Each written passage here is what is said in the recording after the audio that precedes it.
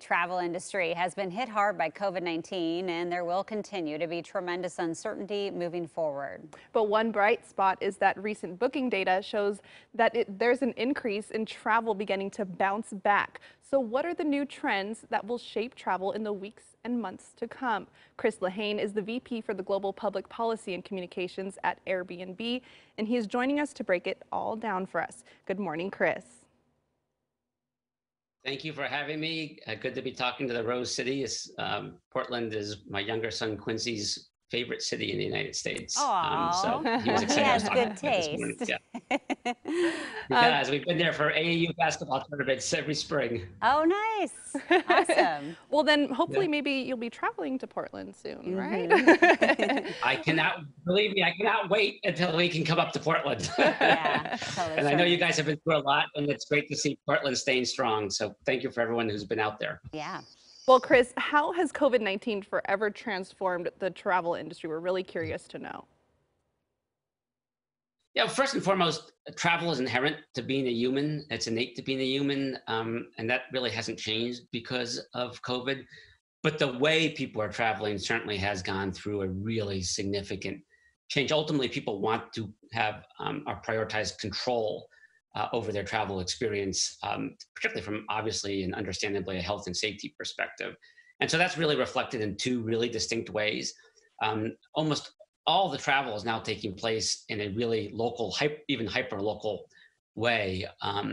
Typical guest is traveling within 300 miles of where they live on a tank of gas. You could put it that way, it's a tank of gas. And then secondly, they're really looking to control their accommodation, where they're staying. And not because we've done anything particularly good, it's really our hosts. They offer whole homes, multiple bedrooms, sometimes your own pool, no common spaces, your own kitchen. And so that helps you have really control over your travel experience. So what you're really getting right now is these old school, I can say this as an older guy, type of vacations where people are getting the family in the car, throwing the dog in, throwing the kids in, maybe going and staying with cousins or grandparents, at a rental that they've been able to drive to. In Oregon, we've just seen, an incredible amount of activity, on the coast, a 50% increase from last year over the month of June. And, $4.5 million have gone to those local hosts on the Oregon coast. And I think that really does speak to how travel has changed. Look, there's nothing good about COVID. To the extent that you're looking for some silver linings, maybe it's this idea that people are really spending time in their local community, spending money on locals, and really experiencing, in this case, Oregon, probably in a way that they may not have in the past. Yeah, well, I mean, unfortunately, we live in a place where there's so many amazing spots to check out that are nearby. So that's good for us. Now, what does your data reveal about just moving forward? Do you think this will continue to be the trend in the years to come with travel, or do you think this is a short-term thing? Well, I certainly think that if and when, I think it's only a question of when we have a vaccine. That you'll start to get a little bit more of that international cross-border travel coming back. But I do think that COVID has accelerated this trend of people looking more for a local, authentic, unique type of a stay. Going to a great home in the Willamette Valley is just something that's really special. And so I think as people do these types of trips and realize that it's really just fundamentally different than a mass travel experience, that they're going to be increasingly looking for it. I still think health and safety is going to be more important than ever. It's going to continue to be important. And so I think the types of activities that are offered on an Airbnb, where you can really have those local, hyper-local, really authentic, stay in a cool home, stay in a cool neighborhood, is going to be even more so as we go forward. Hopefully people will be able to do it not just within their communities, but be able to travel the world. But I do think some of these things are going to be here to stay. And obviously, as people have now been working from home, I think you're also going to get a component. And I say this with a recognition that's for the privileged, people who may want to go work from home in different places, around the world, so they can experience different communities, but still be able to work from where they are. So I think that will also be a trend that we'll get on the other side of this. And real quickly, can you also just go across the safety measures that are being put in place for people who are considering traveling?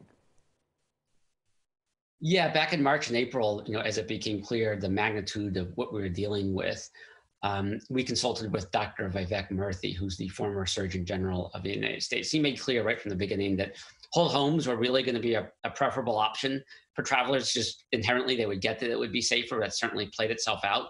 But we also wanted to put in place some what we call enhanced cleaning protocols to give our hosts and guests really guidance on how they can really engage in this activity in a safe and responsible way. And really in the short form, those protocols include making sure that people are using the right equipment when they clean, making sure they're using the right cleaning products so that you're not just cleaning but sanitizing.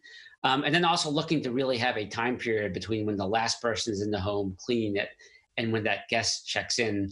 We recommend a 24-hour period between when the last person is in and the guest is coming. The longer the time period is, the safer the place is going to be in terms of dealing with issues that could be there. And then ultimately, the way Airbnb works is hosts and guests rate each other. And so the platform is actually really designed to incentivize hosts to treat guests like their extended family members, and those guests to really treat the homes like they're their own homes, and certainly the communities like they're the communities where they want to belong, so behaving responsibly. And these are all things that we encourage through the platform. We're learning in real time like everyone else and trying to put those learnings back into the platform. All right, some interesting insight there, Chris. And of course, if people are considering traveling anytime soon, they can check out Airbnb's website. We're going to put a link to that on coin.com. Have a great morning and hope to see you in the Rose City soon. Cannot wait till we're back up there playing some hoops in the Rose City and enjoying the great food and some of the Pinot up there for myself. So thank you so much. Thanks.